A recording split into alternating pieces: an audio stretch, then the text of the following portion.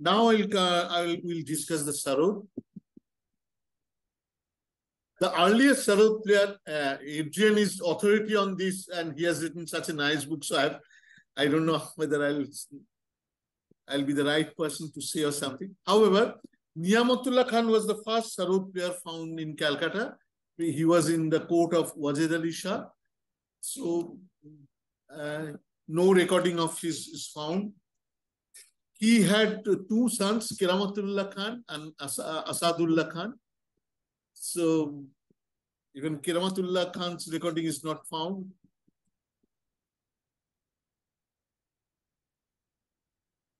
Let's play Asadullah Khan, Okov Khan.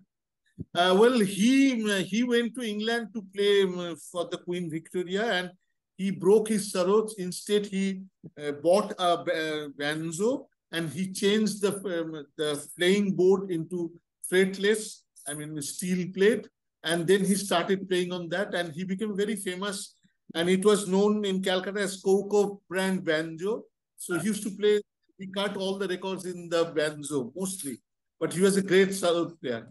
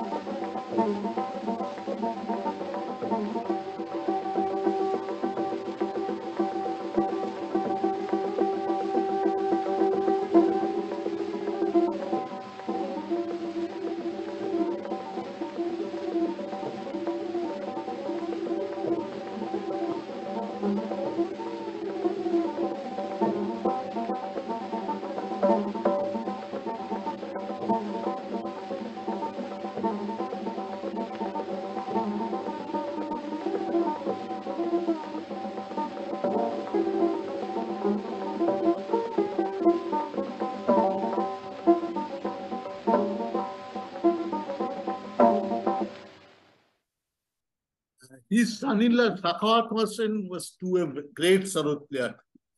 So let's hear Sakhawat Hussain.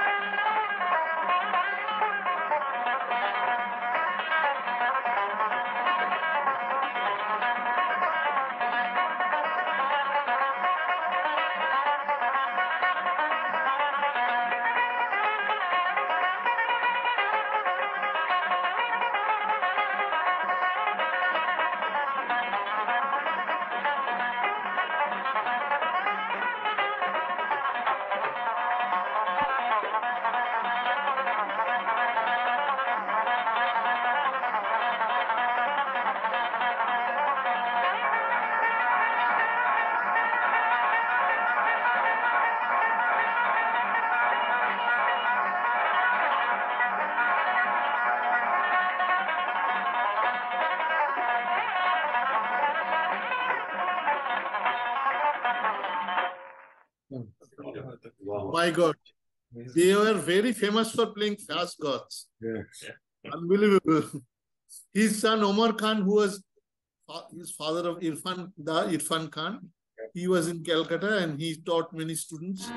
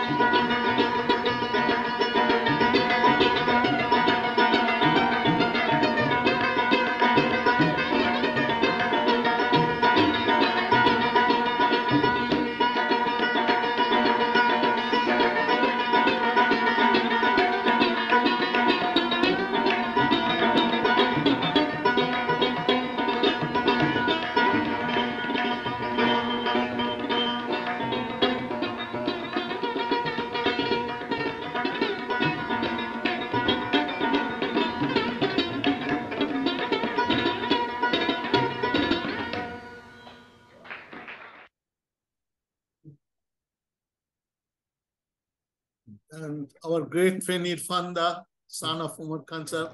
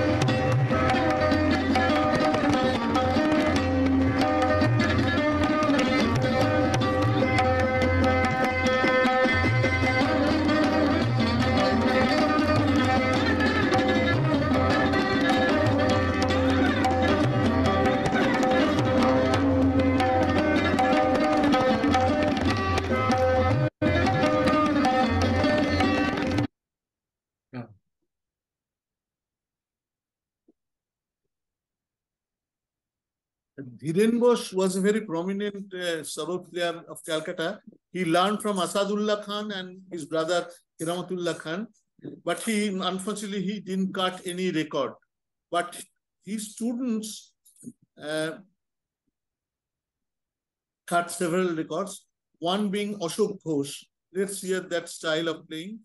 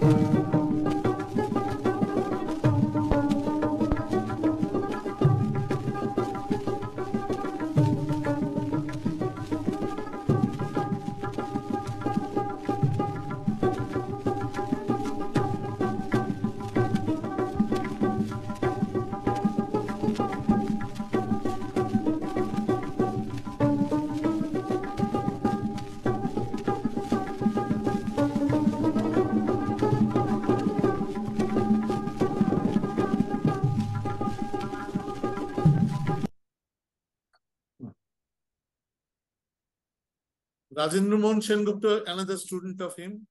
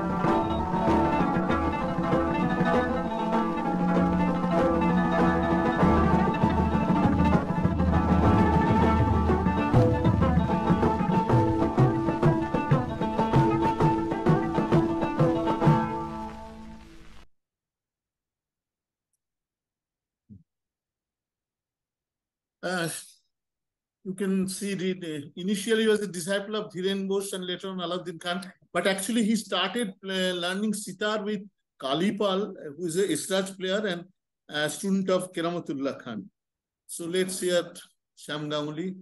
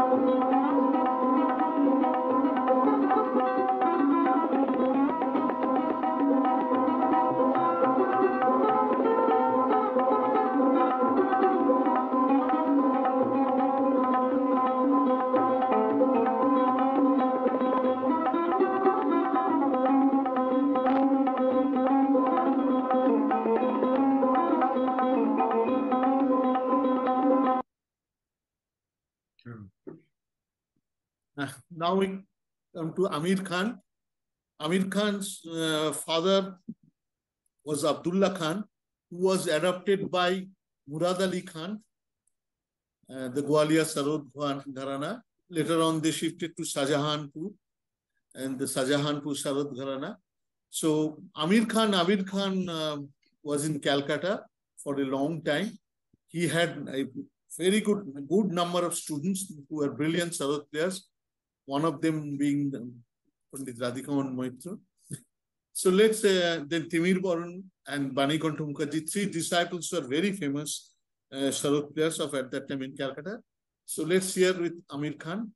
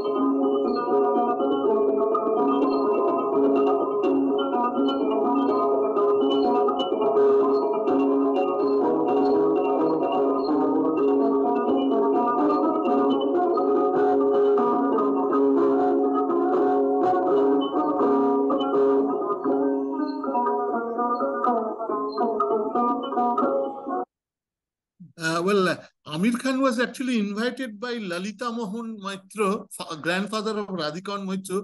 He was basically a Pakhwaj player in North Bengal.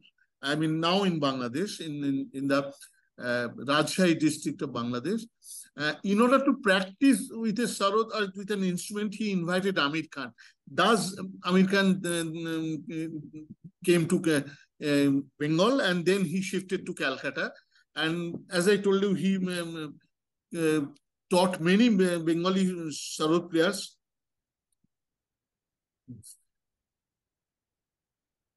One of his students was Nirendra Krishna Mitra, who wrote a book, Sarod Rasa Chandrika, first book on sarod playing. This book contains all the compositions taught by Amir Khan. I have got a copy of this book. It's a very rare book and very interesting book. Wow. Panikantu Mukherjee, he's an electrical engineer and he used to work for Calcutta Electric Supply Corporation. He learned from Amir Khan Sahab. Being an engineer, he had a very innovative mind. So what he did, he changed the steel plate of sarod into glass plate. And he used to play in that sarod. So let's hear Panikantu Mukherjee.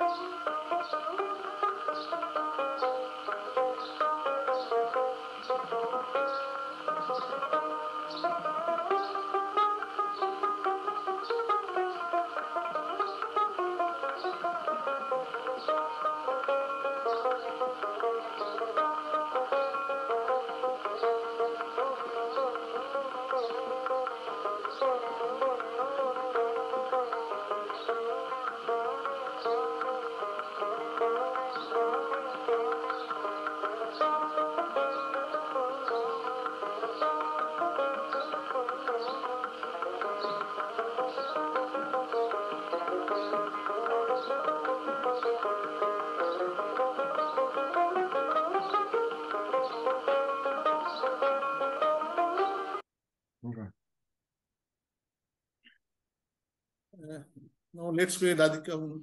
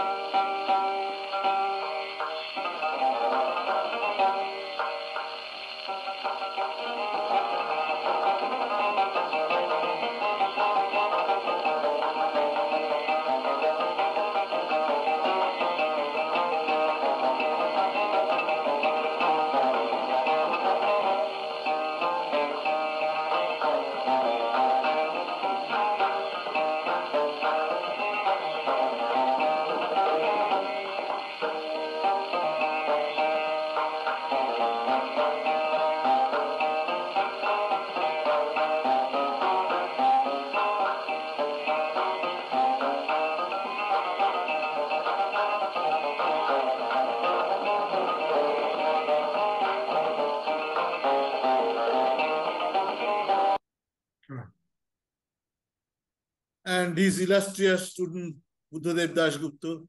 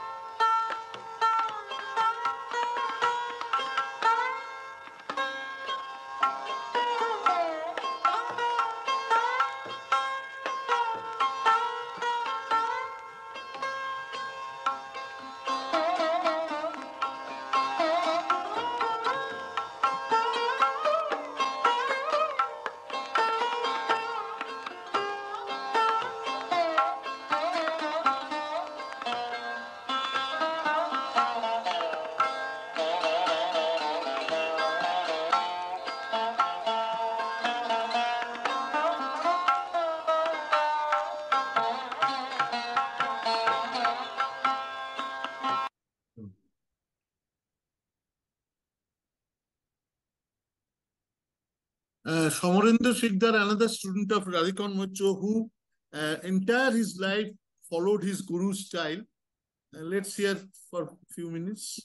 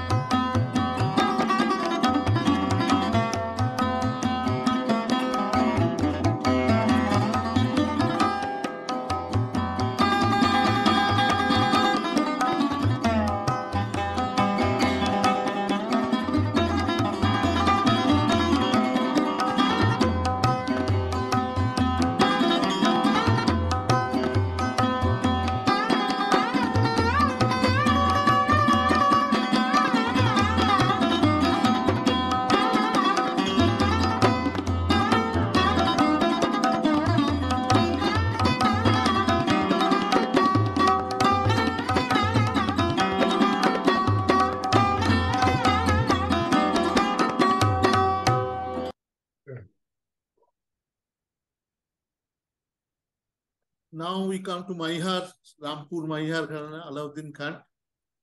Though he didn't stay in Calcutta, but he used to come. But actually, it is found that he only taught Virendra Kishore Rai Chaudhuri in Calcutta, in that sense. Because whenever someone used to go to him for learning, he used to ask them, why don't you come to Maihar, stay with me and learn from me in Maihar. So let's hear Alauddin Khan.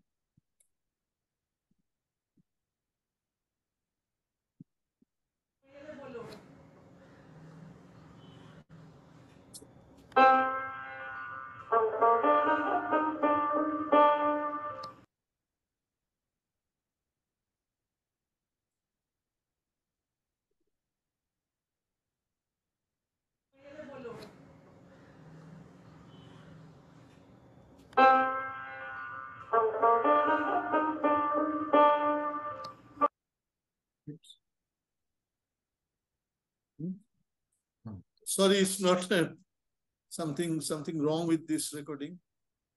Okay, let's see. Here his son, illustrious son, Ali Akbar Khan Sahib.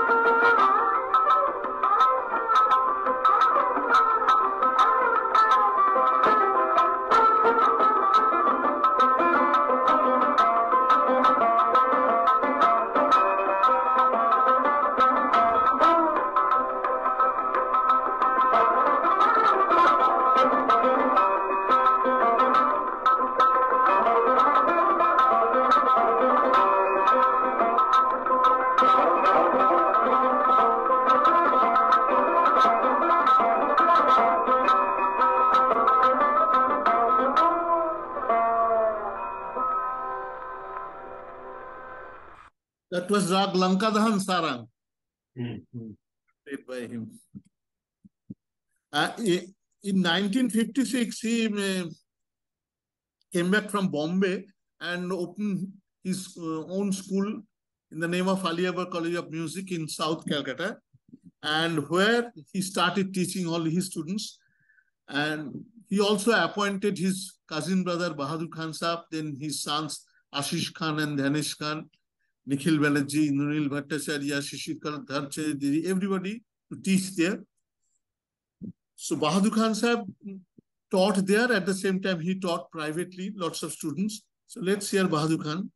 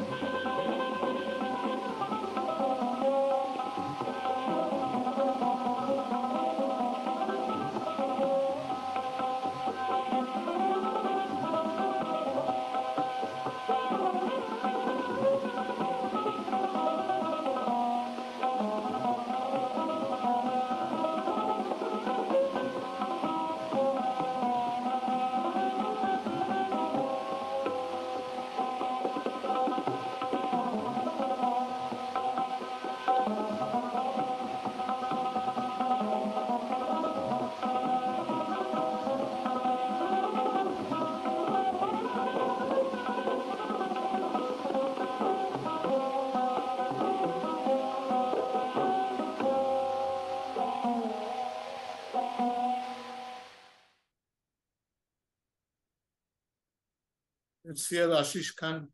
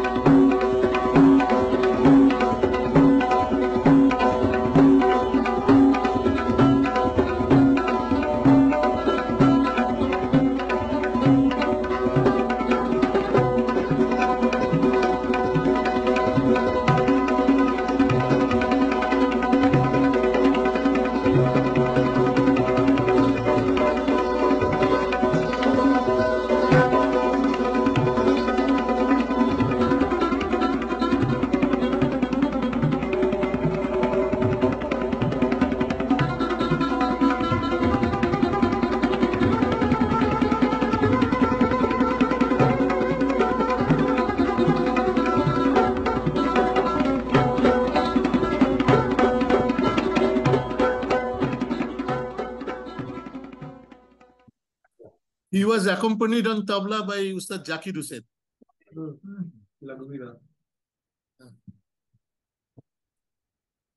And then his middle son, Danish Khan, who was a very famous teacher and taught many good students. So let's hear.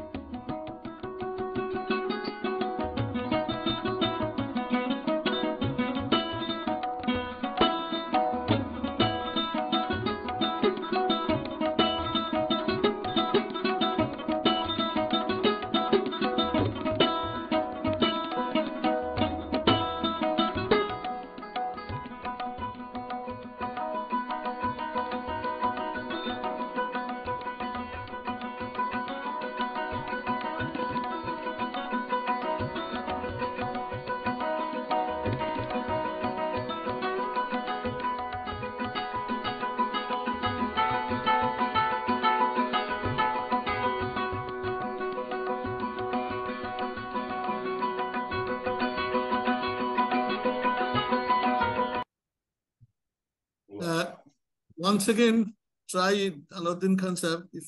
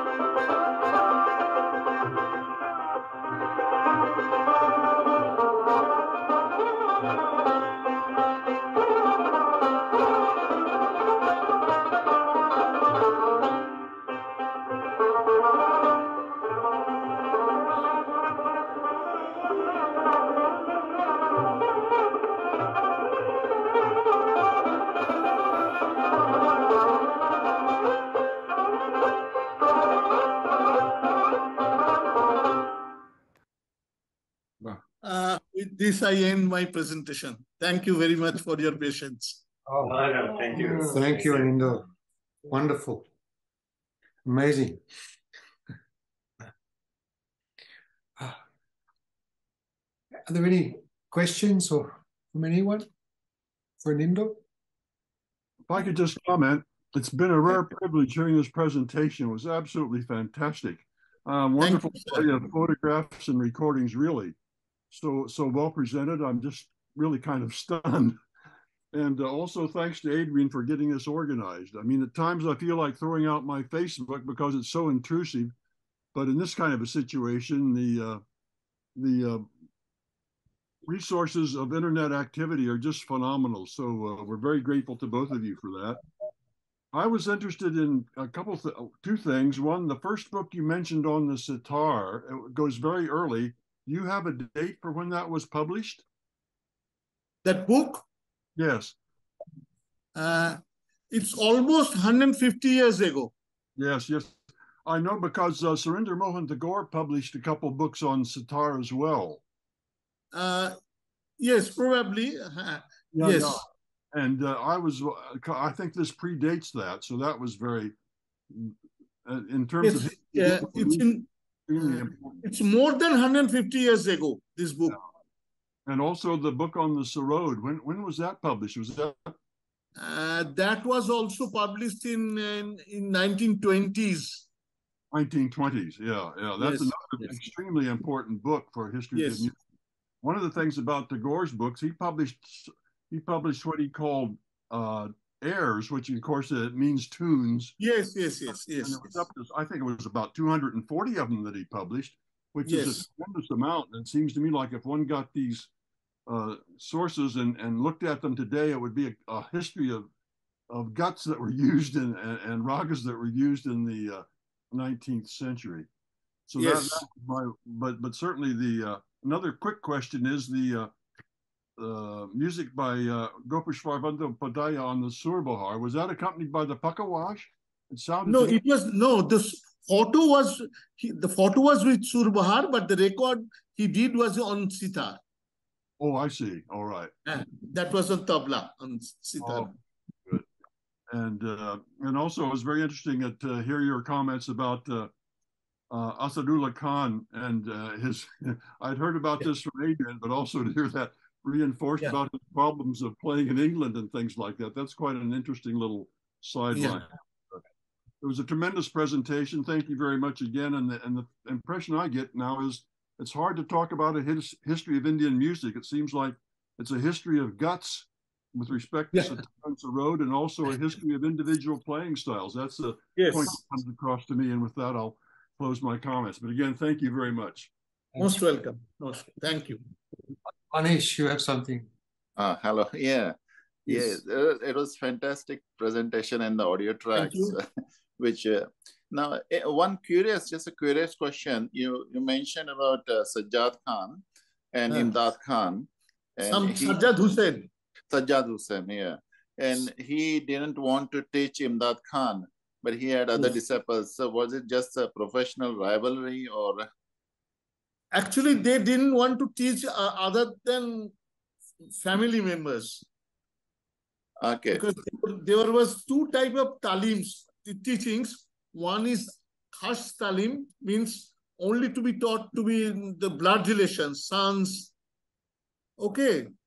And the other one is am talim, means for general public. Okay. Public. Okay. But probably Sajjad Hussain didn't want, to teach Imdad Khan. There were some other reasons probably, which is not known. So Sorindramohan Tagore actually, what he did, he made an antechamber where Sajjad Hussain used to play and practice. And in that antechamber, Imdad Khan used to sit and hear, probably he used to sit with his surbar and used to learn from hearing that. Yeah, and that's good. He taught his son-in-law Umrao Khan Surbahar, but he didn't teach Imdad Khan. Okay, but he had that Lakshman Bhattacharya. His father was his student, but Yes. But I don't know, somehow he didn't want to teach in that kind. I don't know why reason. But it is written that he didn't teach. He didn't want to teach him. And what happened to that Sajjad Hussain Khan's, his lineage? Well, he taught Bamacharan Bhattacharya, Lakhan Bhattacharya's father. Then Lakhan Bhattacharya taught few peoples in Calcutta, but not really they pursued properly or professionally. Used to play in the radio, but with another gentleman named Aparesh Chattopadhyay. But with him, that music has gone. Okay. Sorry about that. I mean, no, thank you. No, sorry about that. That we miss that style. That's yeah. Because he didn't have any children, did he? No. If I can ask a question. Yeah, please. Michael Kinnear, who did all the work on early recordings and all the he had a list of early sarod recordings. Yes. There was one person he mentioned. I've never found out information about him, but on the Michael Kinnear's work, he's listed as P.N. Roy. Do you know? Yes, P.N. Roy. But I never found his record. I tried. Actually, I got the information from your article. From your book, from your book. But I tried, and also I asked the record collectors, but they didn't also find the record. Right. Okay. P.N. Roy. Yes. Mr. I missed. I mean, yeah. We'll have to keep our eye out for it. Maybe we'll find it. Sure. I'm still keeping an eye to find that record. Yeah. So was Kalyani the first female sitar player in? No, not really.